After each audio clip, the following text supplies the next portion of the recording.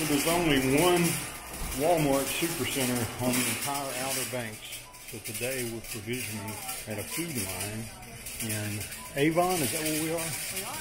Okay. Kinnicky. Let's see how that adds up. Should be fine though. We don't need very much.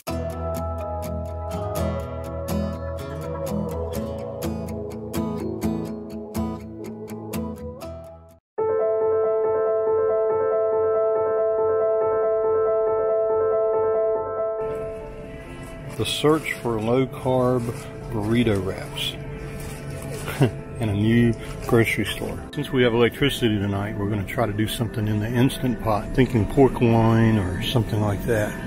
Who knows? What's your favorite Instant Pot meal that you eat in your van? Took about an hour. Took about an hour what? To go to Food Line. I don't know if it did or not, did it? I don't know. I think it took maybe 30 minutes. I wasn't timing us. Yeah. And of course I had to go, there's a Duck Donuts here on the Outer Banks. It's pretty famous. Is it famous? It is, pretty famous. It is now. It's kind of cool. You go in there, I should have taken a video of it. You go in and you order your donut and they make the donut to order. So it's just donut batter until you order it, and then they put it in the fryer, and then you get these donuts.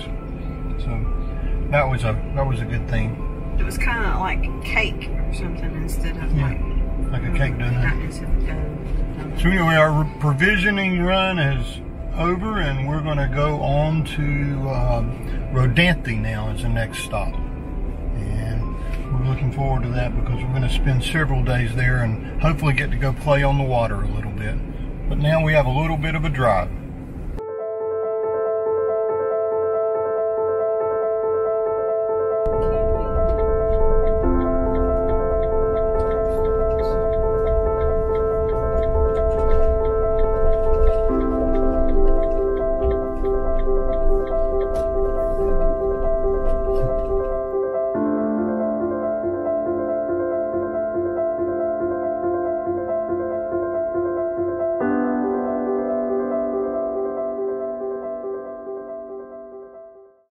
We're all checked in and set up at Rodanthe Water Sports and Campground. It's right on the water. Over my head you can see we're sitting right on the edge of the water. It's a really small little campground. Our neighbors are very, very close to us, and you know, there's not a lot of amenities. We have water and electric, but there's no dump station here. I think this just used to be a parking lot, and they decided it'd be a really good place for a cool little campground. And they didn't have a way of running sewer. That's okay. We can make it for the 3 nights we will be here.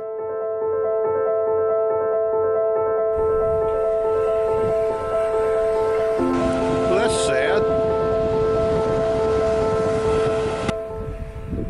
We rode our bikes over to the beaches at Rodanthe and walking on the beach, and the first thing we see is a big shark that has died and washed ashore.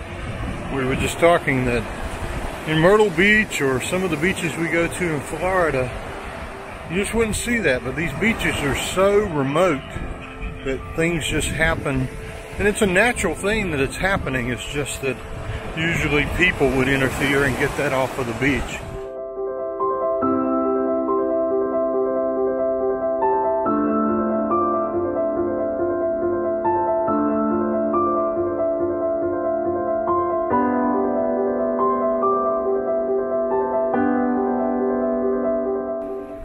Dinner tonight in the Instant Pot.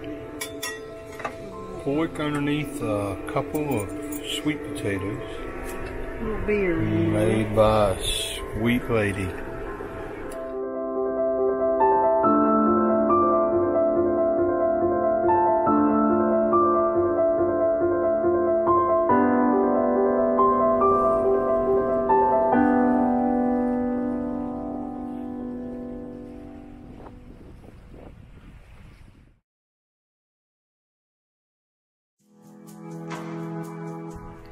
We're getting ready to take Maggie for a little walk to do her little puppy business.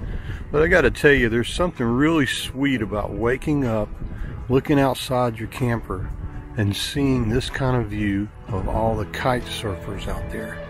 It is just phenomenal. What a place the Outer Banks of North Carolina is.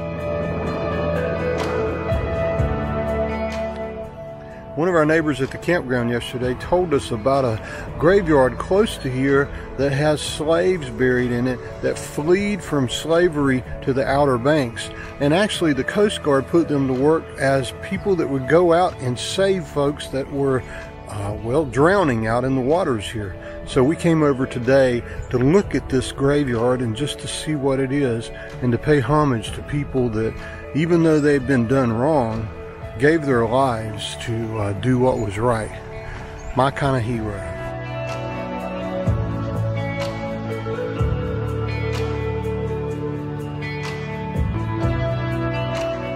Those of you who know me know that I don't see skin color or your origin of where you were born. That's never something that's meant anything to me. What means the most to me is what kind of person you are. This graveyard has men and women who were slaves and came as far as they could to get away from that to a little island on the Outer Banks of North Carolina. But while they're here, instead of just hiding, they worked to save others who were being threatened by the sea. And many lost their lives while doing that, and some of those are buried here. It just goes to show that even when you're dealt lemons, you can still react in a way that makes things positive for others. You know, you can't control your circumstances, but you can control how you react to those circumstances. One of our friends said that on one of our other posts. I think it's a wonderful thing. Lynn and I try to always be the kind of people that if we met one of these guys, they'd be honored to be part of our family.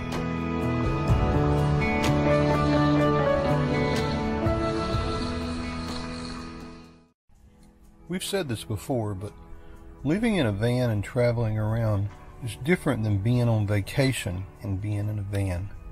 When you're on vacation, you feel like you need to go do something all the time. You need to make the most of every single minute.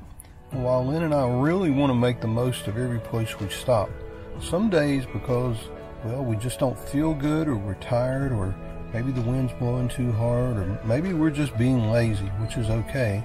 But some days, we like to just lie around in the van and try to figure out what we want to do. We've done that now. So it's all the way up to 1:30, and now the options of what we can do are getting limited. But you know what? We're okay with that because we have tomorrow and the next day and the next day and the next day. If you don't when you're traveling, then yeah, you need to make the most of every day.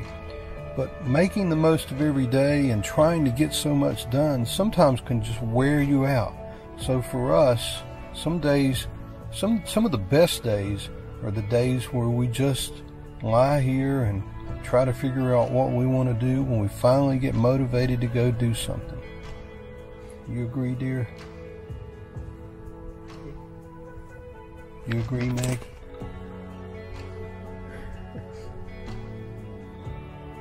Maggie agrees. She's sleeping.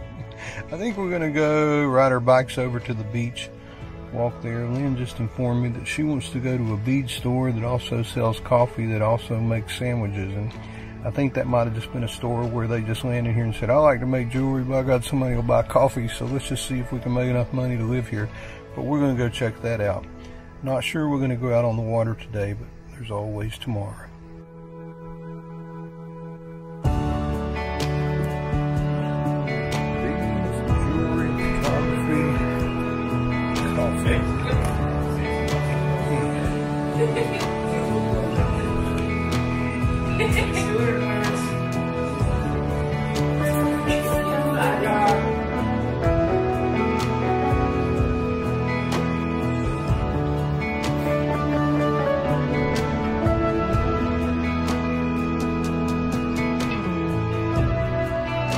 So that's the neatest little place right there. They got a little bit of hodgepodge of everything, but we're going to come back and get at least a cinnamon roll.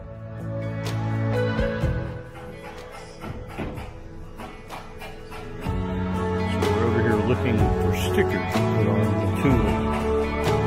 They have a lot.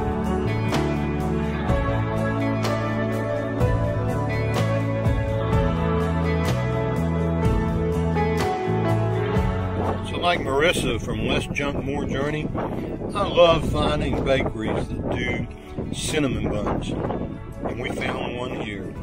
Awesome stuff here. Can't wait to eat it.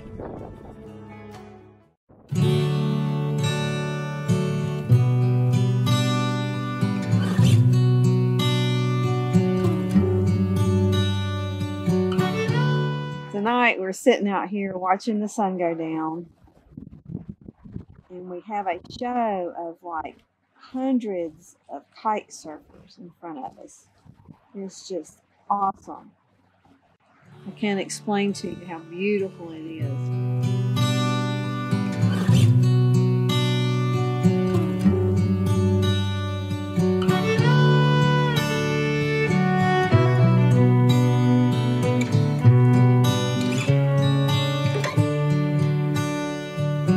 Sunset slowly dawning, I will see you in the... What a wonderful time we had at Rodanthe in the Outer Banks. We'll end this video with the beautiful shots of the sunset over the bay, wishing you sweet dreams, happy memories. Sky dresses up in dark blue, the horizon releases the moon, and the stars shine for me and you, and I know that our dreams will come true.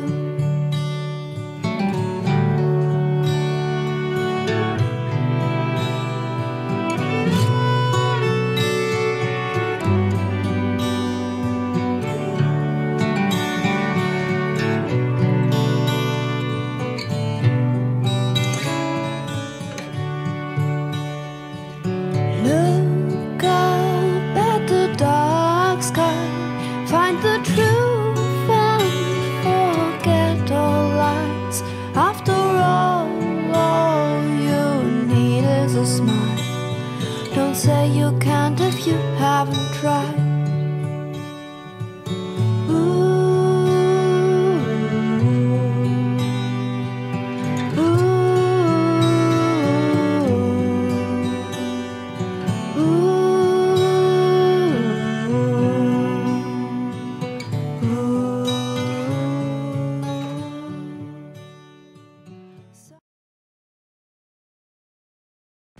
Thanks for watching and for subscribing. Maggie says happy tales. Be sure to find us on Facebook, Instagram, and on the web, Van Trekking Lifestyle. Thanks for being part of the journey.